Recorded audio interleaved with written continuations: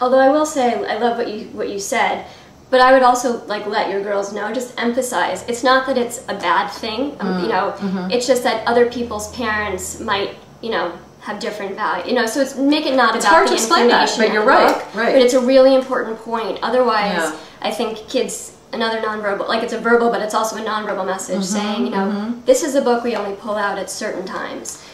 So, like you said, every family is different. Every, you know, parent, adult is different in how they're going to work with what they choose to share with the kids in their lives. And you just have to think about that, but also think about all angles of what that message means. Yeah. Well, you know, what could happen in the case of my daughter is like once my older daughter, once she gets through all of this, she may just share that information with her friends. Now, I can't stop her from doing that. Just like I can't stop the boy at recess from simulating sex with, you know, I mean, this happens sometimes in schools. And my daughter came home with some very inappropriate gesture that made me uncomfortable, and I just thought, it's already starting, you know. But that's a teachable moment. Yes, you're right. So you just, you know, no matter if something looks like it's sort of on the wrong train track or whatever, just reframe it. These messages are everywhere, and we're not with our kids all the time. Right. And so it's important that they're coming home and telling you, or whatever these conversations are, because I know you two have a million other experiences, maybe not a million, I'm exaggerating a bit. You know, but you've had other experiences, we've all had experiences, and those are, you know, it's important that they're coming to you, because they trust you, so you've established yourself as a trusted source. But then navigate that and just give them the information that they need. Well, let's talk about that for a second, but I want to check our timing. Hang on. Right, so I was just talking about how, that teachable moment when my daughter came home imitating a boy who was replicating a sexual act, and this, I gotta say, it caught me off guard. I was kind of like horrified to see that, and I talked about it a little bit, but I'm sure I could have done a more thorough job.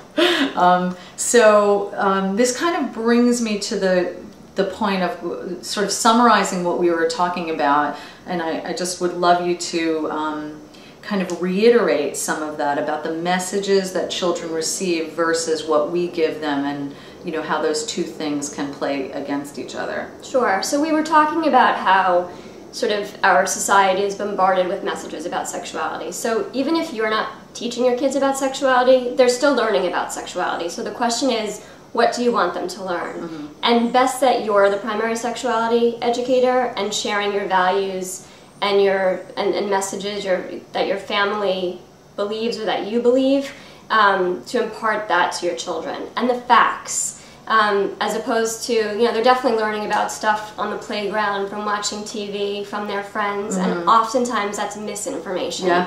And, you know, I think too, parents just get overwhelmed with this topic, and so if you just kind of take it as it comes, whether it's bringing up topics in a proactive way through teachable moments, or just checking in with your kid, just, you know, just being like, you know, hey, you know, what are kids talking about now, what's going on?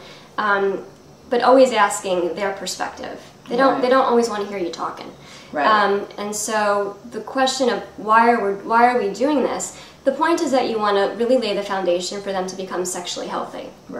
And so I don't see it as taking away child's innocence, because I see that really happening as a consequence of not talking. I mean, you know, there's a list of not so fun and pretty awful things that can happen, and the more informed they are about whether it's sexual abuse prevention, whether it's just about their body and their sexual health, you know, when they're older, condoms and safer sex and, you know, all of that stuff. But then there's a million messages in between.